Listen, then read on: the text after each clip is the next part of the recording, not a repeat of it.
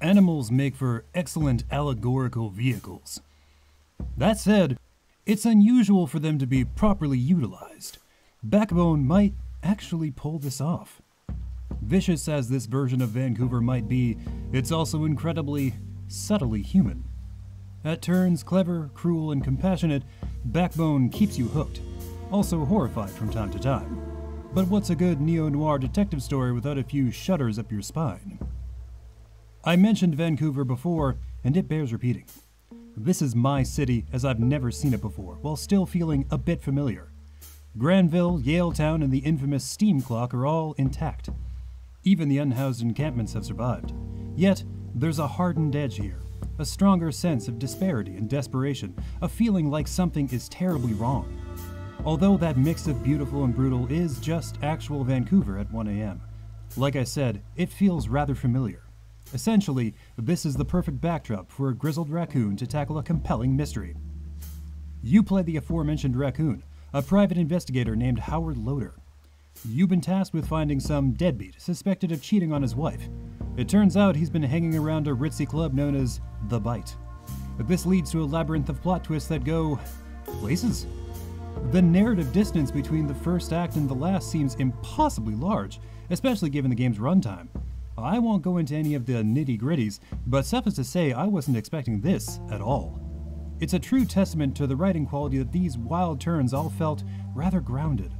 Of course, you'll say to yourself, what else would it be? Every new development is handled with a light touch, with expert agility. Heavy subjects like homelessness, addiction, infidelity, and grief are neatly woven into the larger story. The furred and fanged character models act as a buffer, easing you into the serious subject matter. Everything from the core dialogue to the diary entries is well crafted and clever. Beyond the crackling plot, Backbone is part of a changing conversation about pixel art. Calling it retro seems like a misnomer at this stage. While the character models could be anywhere from 1 to 30 years old, the lighting and environmental effects are a different story. The lights, shadows, and water all elevate this game well beyond traditional pixel art. Watching Howard tread through flooded streets while a theater marquee glitters above him is breathtaking. Every stage is composed of a symphony of moving parts.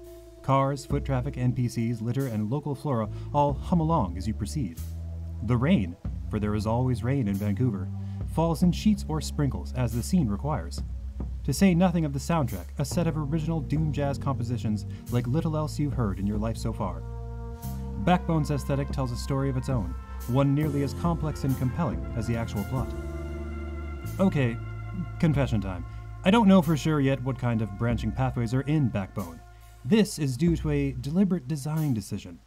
There are no separate save files in this game, you see. That means no easy save scumming and no instant reloads when you do something ill-advised. You just make the choices you make, and watch the consequences play out afterwards. This makes every decision feel more agonizing and more organic. Blowing a stealth section puts you at the start of a given room, but that's it. Otherwise, you're flying by the seat of your pants, hoping you've made the right call. It's a positively exhilarating system, mostly. Since you're relying on autosaves, you can lose a bit of progress within a section when you load up the game. But for the most part, it's an ingenious way to make even repeated playthroughs feel fresh and impactful. Speaking of those stealth sections, Backbone is a surprisingly active experience for how strong the narrative is. There's a healthy dose of puzzle solving to tease out, along with more mundane activities like tea brewing and firewood retrieval. I played most of the game with the mouse and keyboard, though I eventually switched to a controller. Both options feel pretty painless, aside from the mouse booting me out of full screen mode once in a while. The puzzle sections are tactile, the stealthy bits feel appropriately responsive, and I've got nothing to compare the tea making to. I was very grateful that the controls didn't suffer in the slightest, an all too common problem in adventure titles with a strong narrative focus. Good point-and-click adventure titles strike a delicate balance between action and story. It's not an even balance either. You need to spool out a massive yarn, so to speak. But there's little time for the more fiddly bits like puzzle solving and tea brewing. Backbone tells an enormous story within a tiny runtime, and it never feels like too much. New wonders, new horrors, and fresh plot twists are chucked your way with a reckless abandon. Yet, you never feel too lost.